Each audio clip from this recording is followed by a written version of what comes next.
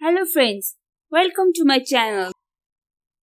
Are you excited to learn interesting facts related to PaO2 and FiO2?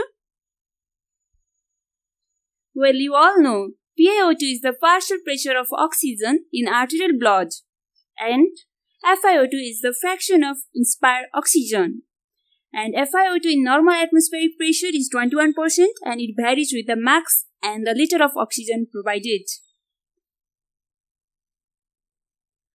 Well, do you know the relationship between the PaO2 and FiO2? How does the FiO2 affect the PaO2? Well, PaO2 is 5 times the FiO2 provided to the patient.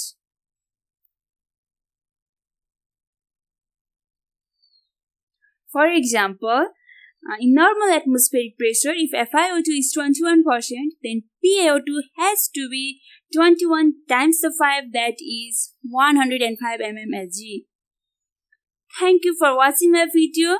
Please do not forget to like, share and subscribe to my channel.